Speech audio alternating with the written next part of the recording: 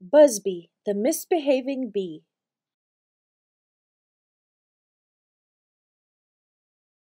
Buzby the Misbehaving Bee was always breaking the rules. One night he made so much noise working on his hive, Hermie the caterpillar couldn't sleep. Buzby didn't care. "I'm king of the bees, and I'll do as I please." And he did. The next morning Hermie and Wormy stood in the garden talking to Lucy Ladybug and her twins, Haley and Bailey. Suddenly Buzby buzzed by so fast that it turned Hermie, Wormy, and Lucy upside down. The twins laughed. "Who is that?" Haley asked. "He's so cool," Bailey sighed. Lucy Ladybug told her twins, "Stay away from that misbehaving Buzby," but the twins didn't listen. Hermie and Wormy decided to show Buzby the garden golden rules. Buzby shook his head. "I'm too cool for rules. I'm king of the bees, and I'll do as I please." And he left. Buzby broke all of the garden rules. He even dropped acorns on the ants' hill. And all the while, Buzby said, "I'm too cool for rules. I'm king of the bees, and I'll do as I please." And he did. Hermie and Wormy prayed to God for help with Buzby. God knew about Buzby. I've known many like Buzby who don't like to follow the rules. Buzby doesn't understand that rules are to keep him and others safe. Rules are the way of saying, "I love you." God promised he would talk to Buzby.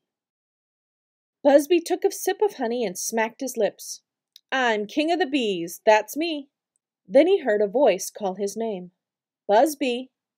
"Who said that?" Buzby looked around. "Who is talking to King of the Bees?" "It's God, Buzby. I'm the king of everything. You should follow the garden golden rules." But Buzby didn't want to listen to God. He flew away. Later, Buzby met Haley and Bailey at the big fence gate. "Let's open it," Buzby said. The twins stepped back. "We're not supposed to open the gate," Haley said. "I'm too cool for rules," Buzby said. "I'm king of the bees, and I'll do as I please. Watch me." Slowly, Buzby opened the gate. First, there was silence. Then a rumbling. Then a shaking. Then a quaking.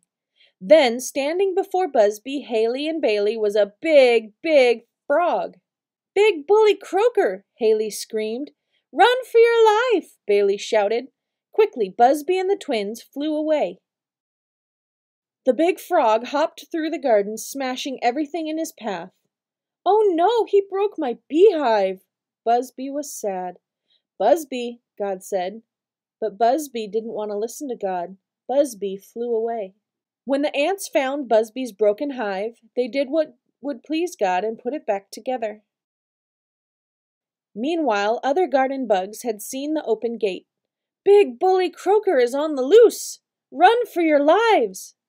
"Hurry, everyone! Go to the anthill! We'll be safe underground," Hermie said. Just as the last bug made it safely inside, they heard a thump. Big Bully Croaker plopped down on the door to the anthill. Everyone inside was trapped!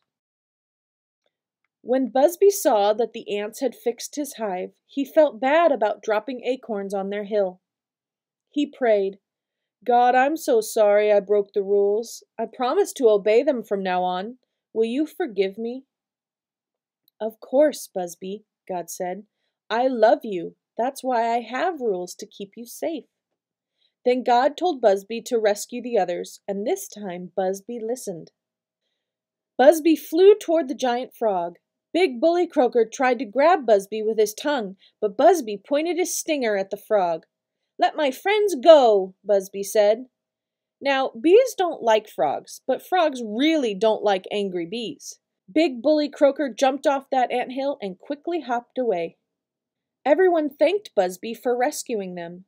"Listen up," Buzby said. "I'm sorry I broke the garden rules. Now I know that rules are cool. Will you forgive me?" And they did.